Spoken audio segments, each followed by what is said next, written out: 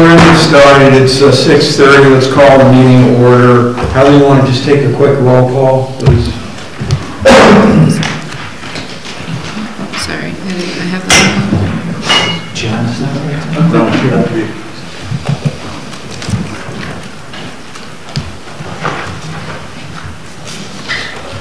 All right. Al? Yes. Sandy? Yes. Tom? Here. Larry? Oh, sorry. Here. Dean? Here. And then I'm marking Deb, Dale, and Lynn as absent. And we're hoping Aaron will sign out. Yes. Okay, great. Okay, folks, we've got a busy night. We're going to do we've got a sketch plan for Lansing Station Road. Then we have a sketch plan, minor subdivision, Finger Lakes Land Trust, Cedar View. Next is another sketch plan, Ridge Road. It's also Finger Lakes Land Trust. Next is Kirby Goodman Road, operation of a kennel within a single-family home. East Shore Circle, Jesse Young, and that's a public hearing preliminary and discussion of the site plan. And last is Dandy Mart, and we're going to talk about the seeker tonight with Dandy Mart. So let's get started. First is the sketch plan for Lansing Station Road. Anyone here for that? Yes. Come on up to the table, please. And could you give your name just real quickly for the folks out there? Kenneth Gordon. Hi. Okay. You know, I noticed on the action it says applicant proposes zone into one lot of 4 acres. But on the ag data statement, it says one lot of 17 acres. So, can you give us an idea what's going on here? Trying to subdivide the 17.7 acres, which would be Lot B in the new updated survey. Okay, so you're going to be conveying Lot B, is that the idea? Yes. Okay, so that's going to be roughly 17 acres. And then on the map, we have a parcel A to the, I believe that's to the east, and a parcel C to the west, and parcel D to the south. Is that correct? Correct. So because we're splitting out parcel B, there'll be a new parcel by location with parcel C. A is going to be, you're going to retain, correct? Correct. C has already been approved for subdivision. Oh, it has? Oh. Yeah, I didn't know that until 3 weeks ago. All right. Is that an existing tax parcel then now? It's all under the one tax number now. Oh, okay. I didn't realize that it had been 20-some years ago. Okay. We had a little meeting here at one of the offices down the hall. Okay. And that's as far as it went. Okay, and then what are you going to do with parcel D? Parcel D is I'm putting it up for sale. So then you're going to be subdividing it into 3 parcels then, right? A, B, and D. Yeah, A will maintain where our house is. Right. That will maintain the same tax map number we have now. Okay. B is being sold. C and D are being listed for sale. Okay, and then I noticed on the ag data statement, it says NA for farming operations. That just means there's no one within 500 feet? No, sir. Okay. And I do have the new short form. Oh, you do? All right. Oh, you do. I talked to Heather earlier today when I noticed they had the wrong. Yeah, you don't need this big form to be completed. No, I didn't really pertain to. Okay, board, any questions? This application is simply for the subdivision of parcel A and parcel A from parcel B. Parcel D doesn't appear on the application or anything. Well, it's just for parcel B. Yeah. So parcel D has nothing to do with it. No. Just for clarification. Oh, I'm sorry.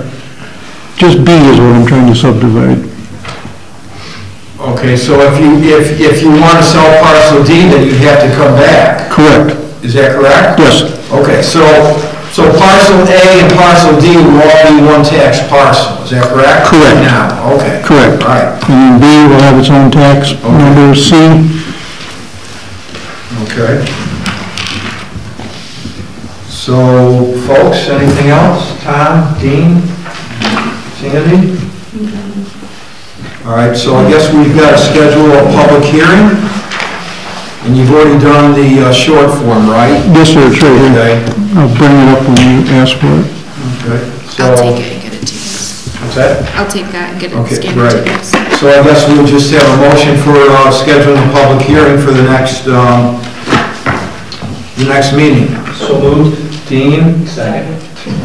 Tom, second. All in favor? Aye. Opposed? Abstained? Okay, I guess we're set for today. You just drop that off the other. All right, thank you. Thank you. Okay, next, Fingerless Land Trust. We've got a couple with you. Here, but easier. No worries. First one is Cedar View Road. Yes. I don't have very many left. This will be better. I'll give it to you. Hi, could you give your name to the folks out there, please? My name is Kate Riley. My name is Amy Olney. Okay. So I guess we're going to talk about the Cedar View Golf Course. Just a quick, what's going on, if you would, please? Sure, it's a minor subdivision. The Finger Lakes Land Trust is purchasing half of one tax parcel, which is Okay. the subdivision we're talking about, and then the lakeside parcel just west of that subdivided parcel. This is going to be eventually transferred to New York State and become part of the Bell Station Preserve that is just across Nut Ridge Road. Okay. What's going to happen with the clubhouse and the outbuildings? That's going to be left up to New York State, so we don't have a fixed plan as of right now. Folks, any questions? So, No, pretty clear. parcel B is the one that Finger Lakes Land Trust is doing. Which map are you looking at? I think B is the parcel to the west. You're buying that as a No, whole. it's the parcel. A is closer to the lake. So it's parcel, It is, no? Yeah. Yeah, there's Lake Ridge Road, so the lake is on. So it's the parcel. the parcel closer to the lake, yeah. Closer, so it's parcel A. Yeah. Okay. Parcel B is being retained by Martina Larson, or Right. To the lake. Right, this is the lake, so this map says it's. Yeah, that's correct. Well, we just said A and B is reversed. on one of the maps? Okay. So, yeah, so the one closer to the lake. Then closer to, this is the one we're talking about. Which one is it first? And I noticed, it's not in an ag district, correct? It is not. No, it's not. And no portion is being farmed or worked right now on the site. That's correct. Okay. Did you folks get a chance to look at that short form? Anyone? Yeah, I had a question. Brief description of the proposed action. It talks about a 286-acre Bell Station wildlife management area. But the property is 490 acres, is that right? Yeah. So what's happening to that remaining acreage? There is some of the property that we're looking at for a different project that won't be used for public trails. Again, I'm not sure exactly what the plan is for that. Yeah. It's the part that's closer up to Lake Ridge Road. Yeah, I think there was talk about trying to use that for solar. Yeah, there has been talk about that, yeah. Okay, so, But if you combine them all, and you had 500 acres, it could be conveyed to the state under the state forest. And under that umbrella, it would be taxable for town and school purposes if it became a taxable state forest. But Okay. you need 500 acres of contiguous land, which would be ideal Right. for the community. Right. If we could get something like that, but you're saying portion of that acreage is going to end up going to solar farms? Well, that's, I mean, they don't know what it's going to be used for yet, right? Yeah, we don't have anything finalized. Yeah. That's right. So that portion that you're talking about, though, is not forested, it's an vacant ag land right now. So, your question, 500 acres for state forest, what's the story with state wildlife management areas? Can that have a... I don't know all the details, but I know if there's an umbrella that makes some of the state lands taxable. Right. It has to be 500 acres of Right. contiguous land. Right. So ideally, I think the town would like to see that, because the town is going to get tax dollars for school and town purposes. Right. And that would be ideal. Yeah, I don't know what the status of it is, if it's a what. I mean, they're talking about making it a state wildlife management area. That's DEC. right, that's what DEC is planning. I don't know what the story is. All right, yeah, I'm just saying that should be part of the conversation. Al, wouldn't it, if part of it did become a solar farm, that would definitely be taxable still, right? Right, I believe so, depending on, I think their plan is to swap that land, right, for the solar, and then try and get more lake shore from the power. I haven't heard that particularly, that's not exactly in my purview. That's what Andy told me. Okay, well, if Andy, straight from the horse's mouth, I guess. You have it on good authority. I'm sure, plans change over time. Yeah, I mean, ideally, it would be great to have more of that lake shore undeveloped, but. But yes, you're right. okay, anything else on that short form? I noticed page 2 of 3, it says portion of the site, adjoining lands regulated by state agency. You've got yes. You probably should have just put Cuba Lake there, right? Isn't that? I guess I was thinking across the road is the Bell Station property, but. Wetlands or water bodies, so should that be no then, in 13A? I guess the yes was Cayuga Lake. It was what, I'm sorry? Cayuga Lake. Okay, so then, yeah, and then if so, if yes, identify the wetland or water body, we should have just had Cuba Lake there. Oh, I see what you're saying, okay. All right. Yep. And then I got a kick out of the Lake Sturgeon on 15. Anyone else on this short form? Well, that Lake Sturgeon question comes up too, I think, with one of the other things. Yeah. It's automatically filled. Yeah. Okay, any questions? Erin, is Erin out there? Oh, she is? Erin, you there? I'm here, I don't have any questions, thank Okay. you. Okay. I'm a little bit confused in the second paragraph because it talks about something other than what we're looking at here. So it says consists of approximately 125 acres. So we're looking at parcels A and B here, no matter how you dice them up, I guess. But we're looking at this. If you go down to near the bottom here, it says that we have two parcels. One's 59.4 acres. Parcel A, the remainder, parcel B, 50.9 acres. So it doesn't add up to 125. So I'm sure you can tell me where the 125 comes from. Yeah, I think that those two numbers, it was a mistake, and there was an updated short form that was sent with the correct acreage. The numbers were taken from the lower parcel that's not part of the subdivision accidentally. So the whole So it's parcel. not 125 and 75 and 50.9. Right. It's really 59.4 and 50.9. That's right. Okay. So 59.4, 50.9 is going to be So we're going to make those changes. 110.3. Next month, right? I'll get those changes in.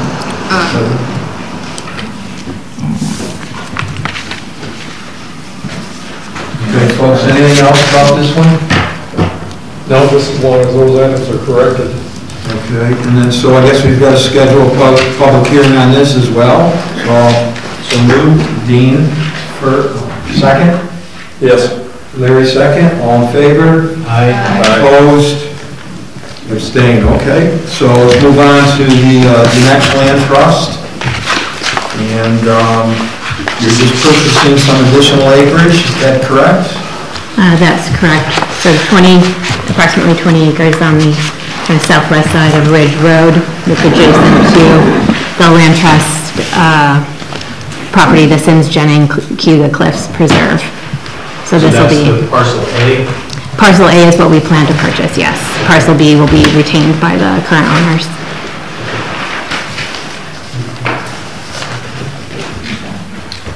Any other question, folks?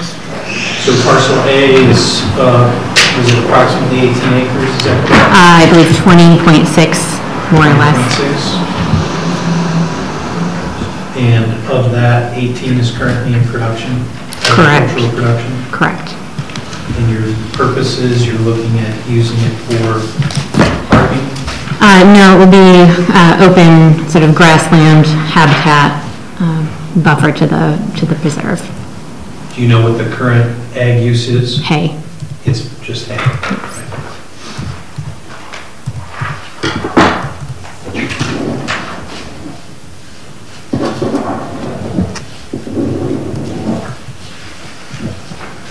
Anything else, folks? And again, this is adjacent to your other property? that you Correct. purchased. Correct.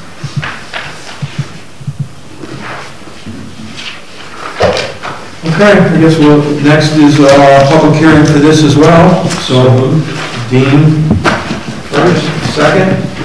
Second. Larry second, all in favor? Aye. Opposed? Abstained, okay.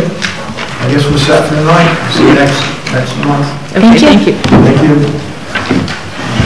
And you said you already sent in a revised one of these short forms, correct? Okay, great. Okay. All right. Next, what do we have? We have Barksville Inn. Anyone here for that?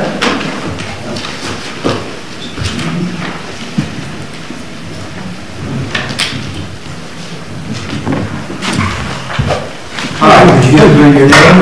Oh, sure, Kevin Kirby. And can you give us a little brief idea on what's going on? Sure. I'm looking to build a primary residency for myself. After looking for a long time and not being able to find anything that was suitable, I decided to build. So I'm going to build a one-story ranch with no steps, sort of steel frame house, and then build the inside out so it can accommodate me. I'm on disability. I got a disability 10 years ago, so since I'm home all day, I've started a simple little dog boarding business that I have a few dogs. I have some dogs over my house when people go on vacation and whatnot. And then I learned that in Lansing, 4 or more dogs is considered a kennel, which it's not in Brookendale where I currently am. So that's why I needed to come before you to get approval for that. So it's really a primary residence with just some, it's not a kennel, it's just like So I noticed on the sketch, there was, it said, I think, a covered patio. Is that where you're going to have a dog run? No. No? There's no, well, there's a back patio, that's just the residence back patio, and then there's the backyard, and I'm planning on fencing in the backyard. Oh, so you are going to fence in the yard for the dogs? Yes. Yep. Okay. And looking at the aerial photo, you don't have very many neighbors that are close by, correct? You're Correct. back off the road. Yeah, the property is situated, so the house will be about, well, I think we moved it back a little farther. 300 About feet. 300 to 330 feet off the road. Okay. And then the fenced-in area will then be behind that. And then behind us, there's about 120 acres of hayfield. Okay. So there's no one behind us either. But there are neighbors. Yeah. Yeah, there are neighbors. Yeah, I'm one of them. Okay, we'll get you in a second here. Okay. So your notes say that the dogs will be inside during the evening hours, is that correct? Yep. Okay. And one other thing I noticed, if it's 300 feet drive, if the driveway's 300 feet, there is different standards for the driveway. Did they let you know that? No. So if it's like 2 feet, right, is that correct? Over 300? I can talk to that. 500? So if a driveway is over 150 feet, it's required to be 20 feet wide, and it's required to have a 120-foot hammerhead, 60-foot wide, or a 96-foot diameter cul-de-sac. It's for a turnaround for the fire apparatus. For emergency purposes, yes. That was, I believe we discussed that with John a while back. I really don't know all the details. Oh, thank you so much. It's right here. Okay. So they have, the drawing shows a 20-foot wide access, but there's no, It shows it's 21-foot wide drive. There's no more development on the site. All that's there right now is the driveway. If the hammerhead was built, it could go anywhere in here. I'm sorry, we don't even have a yard yet, or we're still in the... I was by there today, I know, yeah, Okay. no worries. I was by there today too. Looked pretty nice. Also part of this, I didn't see an ag data statement, right? We need one of those? I didn't, did you guys see one in your package? Short form, plans. So that's something you're going to have to fill out complete as well as part of the process. And then the question is, do we want to have board members, do we want to have a public hearing on this? Do we want to schedule that? Yes. Yes, okay. I guess there was a comment, I mean, since you're here, I'll go ahead and do you want to comment on this? Sure. All right, go ahead. My name is Lisa Schultz. I live directly across the street at 90, they're at 89. I have a couple of questions about, are we going to, before public hearing, have information on an environmental impact statement regarding the roads, the water, the sewer, and the waste from all the animals, what's going to happen with all that? You know, I'm just interested, I mean, the neighbor directly to, if the land's here, the neighbor directly there, she works nights, she sleeps all day. Okay. Unfortunately, I'm the only one here tonight, but I know from the people that I've spoken with, which two up the street directly on both sides of 89, 90, the next one, myself, and down the road, we're all worried about what's going to happen with the water and the noise and the fecal matter that's going to be. Okay, so the board members have recommended that we have a public hearing. Okay. So I'm gonna ask for a motion. Sandy? I have one more question. Sure. You described this as not your typical dog kennel. So can you describe how it's different? Well, for one, we don't have any kennels at all. It's a cage-free boarding, so it's, maximum like 5 dogs that are in our home. Right, no one is caged. So they're inside your house? Right, they're just Inside. So it's like a maximum of 5 dogs that hang out with us in our living room. No dog is outside after 10 p.m. 10 p.m. is bring them in. And we have, it's mostly small dogs, under 50 pounds. So it's, they're in our yard, we scoop up the poop and we put in the trash. There's really not, it's not a problem. Yeah. I know people that have 6 dogs of their own. And I mean, I can understand neighbors being concerned about.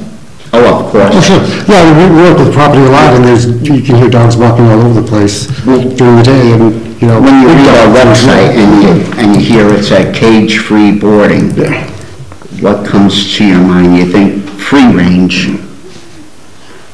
but realistically, they are enclosed enclosed and in a fence and indoors. And it's, Exactly. how big is it? That's gonna be small pen, I mean, size of this room, maybe? Oh, it's not like our backyard, so probably bigger than this room. Yes. Maybe bigger than this room. Yeah, it's our entire backyard that we do. And we hang out with them and play with them during the day, and then usually, they'll often come for a period of a week, usually when people travel. We don't do it a day, so it won't be people just for a day or week, dogs that come for a week or two. Then we try to maximize it, maximum at 50 pounds, so we don't have any aggressive breeds or any large breeds. Have you had a chance to talk to the neighbors yet? Have not.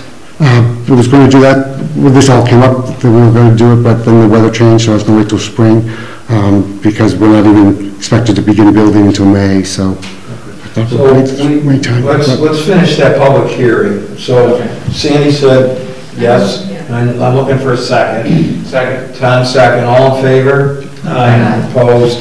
Okay, so we're gonna have a public hearing. Notices will go out to all the neighbors, correct? Heather, how far? Yes, 600 feet. Okay, and then during that hearing next month, if you could go into detail for the neighbors on exactly what, I know you put it in writing here, maybe, how are we gonna get this to the neighbors? They would have, it's on online, his comments and details here, right? So you can go online to read. Yeah. That's the bills are online. There's a summary here, so you or your neighbors can go on and read this, and then you can give a brief presentation to the neighbors at the next meeting. Sure. All right? And also, you'll need to fill out the ag statement. Yep. Yeah, okay, yeah. They can, I'll make sure it's not in our files, and if not, I'll get it to you. okay? Okay, thanks. All right, I guess that, folks, anything else? Yeah, I'm assuming that when you come back, your site plan will be amended for a hammerhead or something. Yeah, sure. Okay, I guess we're set for today. Okay, thanks. So, okay, so we heard this. Who's up next? Okay, Mr. Young, anyone here?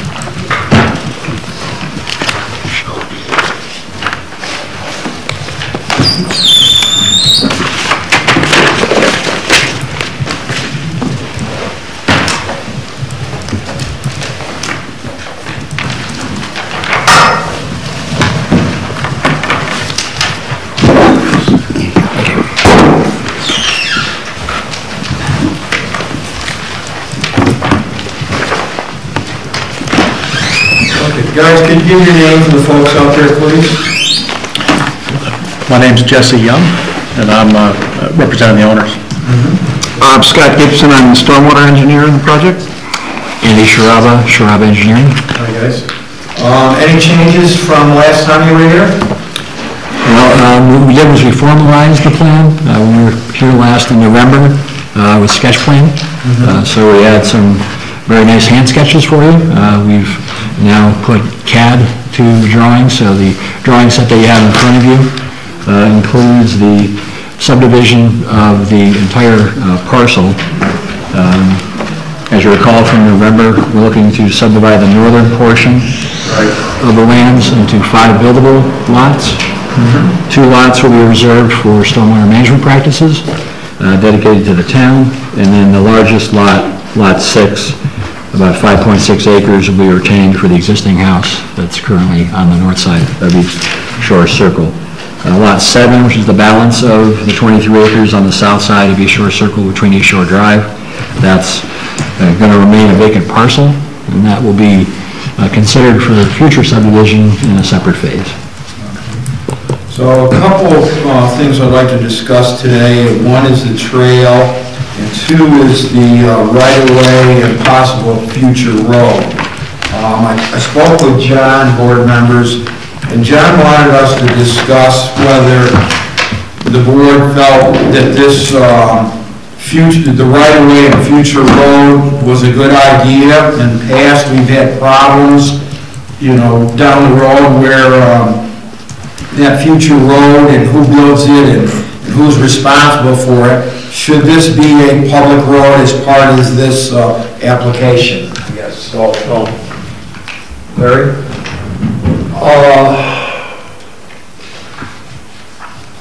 looking at it from the standpoint of that as a future phase of the project.